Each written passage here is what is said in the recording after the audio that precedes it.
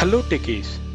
In this short tutorial, we will learn how to work with Invoke Web Service action to delete the existing record by using delete method.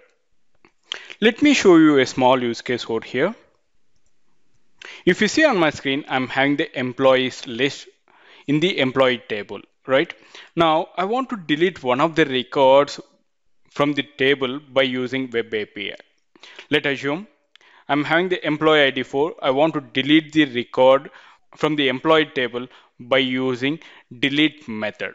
How can I go ahead and do that? Now we will see the delete method in Web API.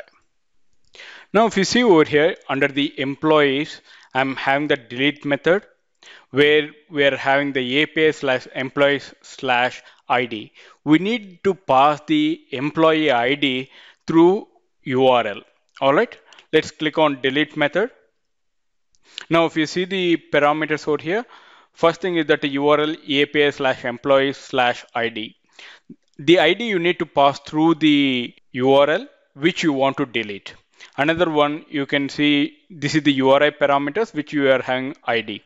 And in the body, you are not going to pass any parameters. And the response you will get it in JSON format whenever you have going to invoke the web service. All right. Now let's switch to Power Automate Desktop.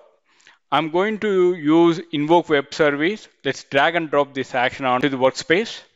Now I'm going to give the URL https localhost/API/employees/ the ID which you want to delete. I want to delete the employee ID 4, so that I'm going to hard code this value over here as 4. All right.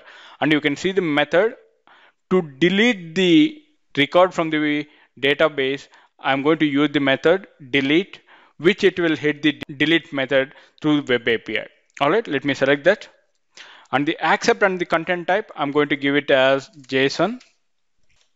And over here, you don't have any request body, so that in advance, you can keep it the encode request body as is, or if you're going to pass some values in the request body, in that case, you're going to disable it. All right. Now I'm going to save this action by clicking on save. Now let's run the flow to see the output by clicking on run. Flow execution started. And you can see over here, the status code is 200. Nothing but it has been executed successfully, and the request has been sent successfully to the web API. And you can see the response over here. It's given it as deleted. In the sense, the output is given in the string format, so that we got it as deleted. All right, let me close this. Now let's go back to database. And once again, let's execute the select statement. Now, if you see over here, the 4th record is deleted successfully from the particular employee table. All right, I hope you understand how to work with Invoke Web Service action to delete the particular record by using delete method.